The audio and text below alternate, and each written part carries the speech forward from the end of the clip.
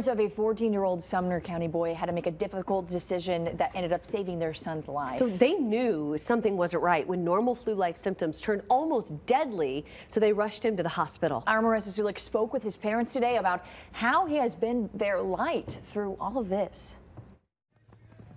Let's go, Matias, let's go! Matias Uribe should be using his feet to run. His hands should be playing endless melodies on the piano.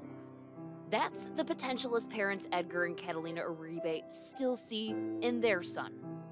Right now, for me, it's really hard to watch all the videos, but at the same time, when I feel like that, I look at him and I say, he's here. The last 2 months, Matias has been here at the Monroe Carroll Jr. Children's Hospital at Vanderbilt. He came here after he was diagnosed with pneumonia, streptococcal toxic shock syndrome, and went into cardiac arrest.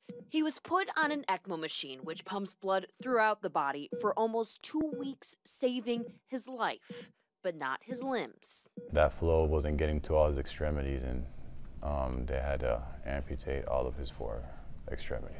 I say to the doctors, please don't use the word amputation.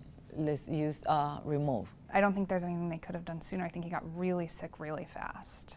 Dr. Katie Boyle is the head of Matias's care team, who was trying to save every inch of his limbs. What Matias is dealing with is something she hardly ever sees. It's extremely rare. So sometimes when you get the flu, it does set you up for a bacterial infection. But even then, most kids don't get nearly as sick as Matias did.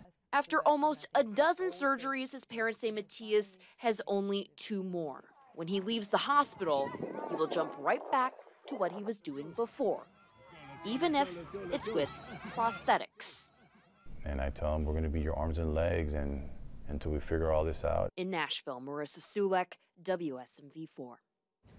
Matias's parents say they hope he will be discharged in a month. They say they already have a place in Atlanta where he plans to go to undergo rehab and prosthetics. Wow, what a